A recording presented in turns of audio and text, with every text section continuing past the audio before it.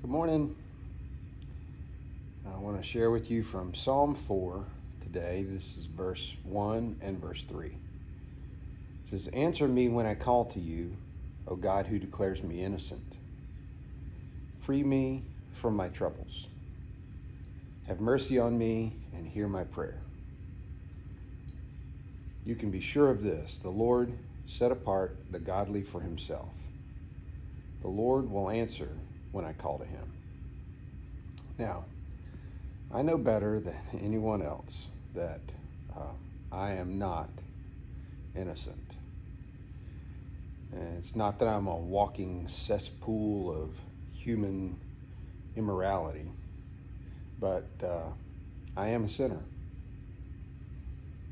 I have suffered from greed, pride, and lust, and anger, and bitterness, and numerous other sins throughout my life.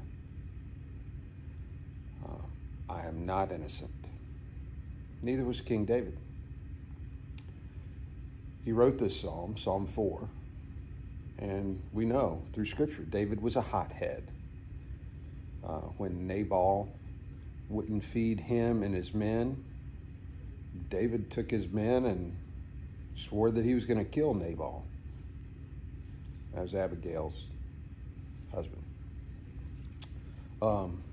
Abigail came out and interceded so that David didn't end up killing someone who was declared an innocent man.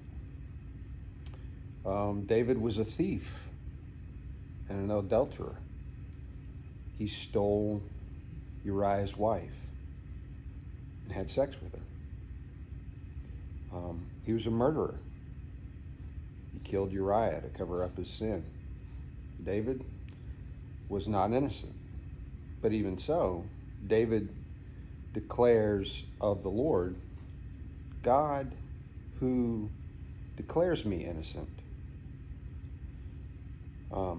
David wasn't innocent, but he was godly. And that's the point.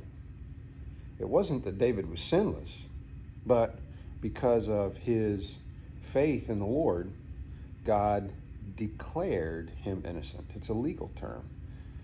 In a court finding, if someone is declared innocent, they may or may not be innocent, but they're declared innocent.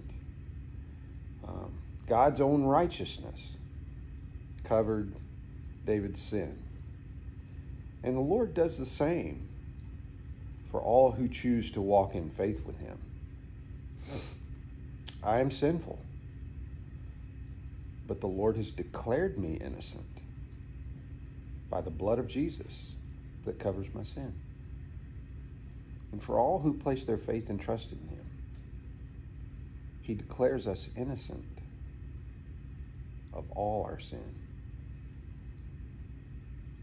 Let's pray. God,